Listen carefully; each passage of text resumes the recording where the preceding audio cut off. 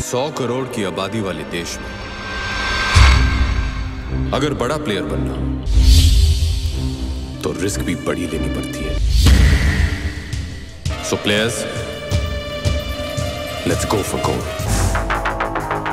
If you've met Abbas Muslim, they look very like tiny, good men. But the kind of films that they make are like deceptive thrillers. They're a duo that I've been wanting to work with for a very long time. Well, they know the formula on what a film should be like. Working with them is like working with your family. They are definitely the godfathers of fillers. The boys on the set treated me like a boy. Bobby calls me Bip Shaw, and I call him Bobby Doll. Sikandar, for sure. He's the naughtiest of the lot. It's my first action film, so doing it was so much fun. I hope to do more of this. I like being good boy off screen, and I like being the bad boy on screen.